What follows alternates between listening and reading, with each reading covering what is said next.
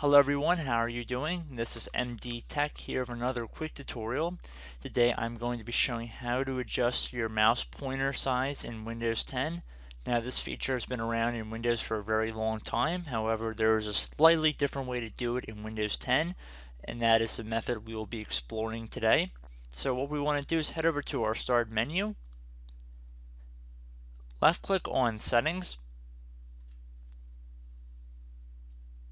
In the Settings window, left click on Ease of Access. On the left side here, where we have all these options, left click on Mouse. And then we can see our top option here is pointer size. So right now we are on the far left selection, meaning we have the smallest or standard pointer size. If you want to increase it, we can select the second option in the middle, which will give us a medium-sized cursor.